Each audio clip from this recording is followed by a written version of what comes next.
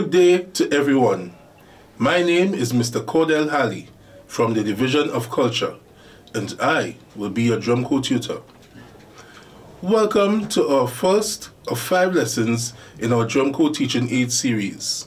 At the end of this series, you should know the following: the history of the snare drum, the history of marching bands and drum corps. In this lesson, we will look at the snare drum, some famous drummers, marching band and drum corps.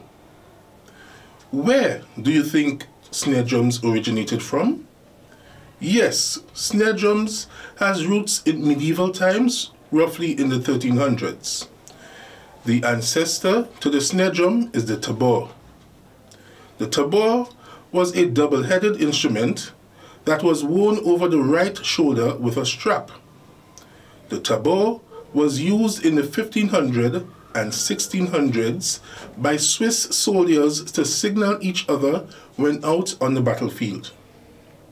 After a while, the drum changed appearance and was made longer and worn alongside the body.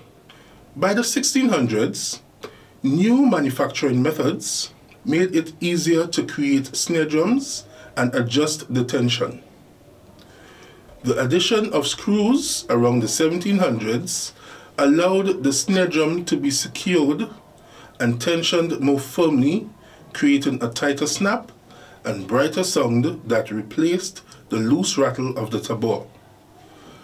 During the 1800s, developmental techniques continued to improve the tensioning method, enhancing the overall sound quality.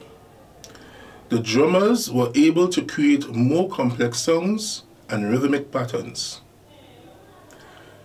After the 1900s, the snare drum underwent some major improvements to its design. For better tensioning, metal counter hoops were created and added to help tighten the drum heads efficiently. Coiled wires were also added to the design during this time, which is now a familiar feature of the snare.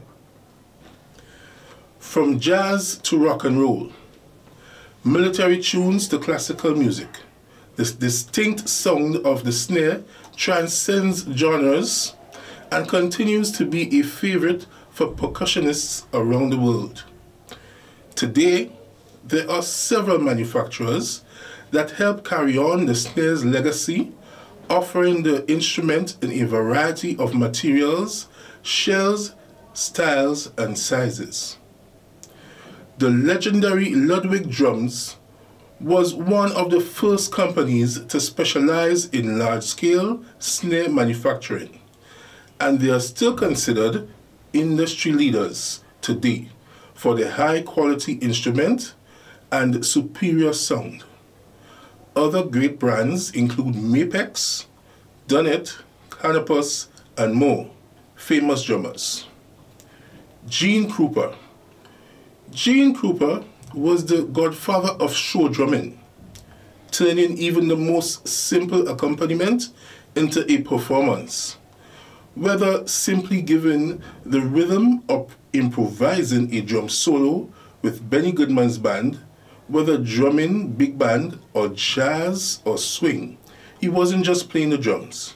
Krupa was a showman, and his style influenced many a modern drummer from jazz rock to speed metal.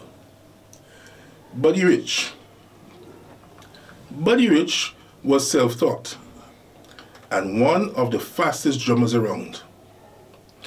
Best known for his jazz drumming, he also played with Frank Sinatra, helped Phil Collins with his hi-hat work, encouraged John Bonham and Bill Ward toward improvisation, and was one of the first to do extended drum solos, which would later become a staple with rock bands. He has been called the best drummer ever. He was definitely a virtuoso, bringing swing and energy wherever he played. Female drummers. Sheila Escovedo is a well-known drummer, singer, and songwriter who had her big break during the 80s. She is best known for her work with Prince. Karen Carpenter. Though her career was tragically ended by anorexia, Karen Carpenter was known as a drummer before she was famous as the lead singer of the Carpenters.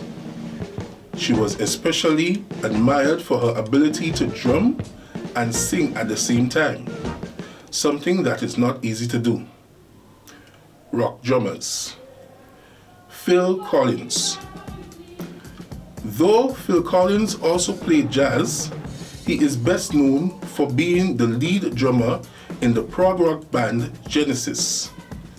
He is widely considered to have been the best drummer of the 1970s, often coming into the studio to support other well-known names. He is known for his gated snare drum sound. Nerve damage has forced him to retire as a drummer in 2007. John Bonham.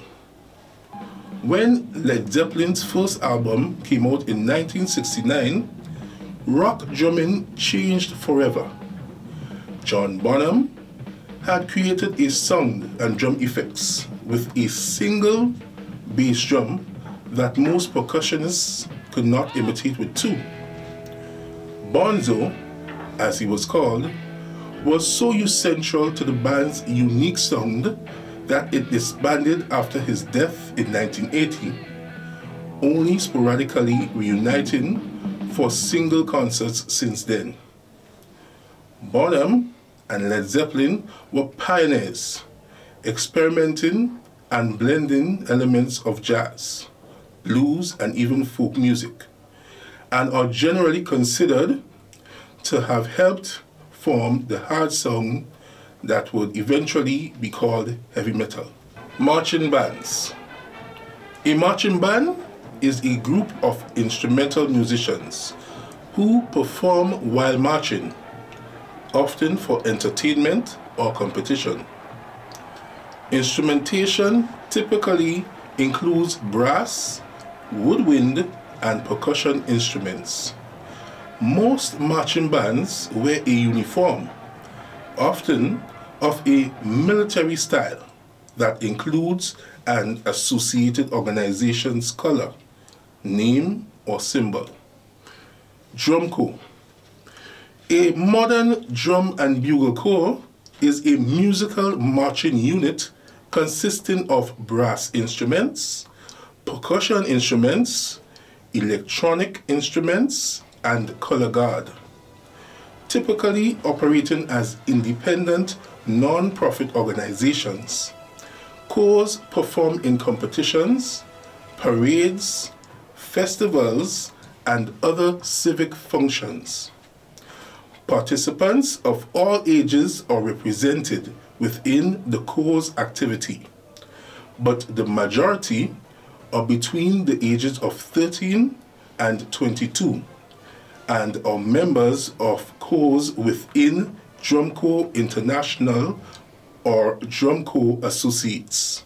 Today, we learned about the snare drum, famous drummers, marching band, drum corps.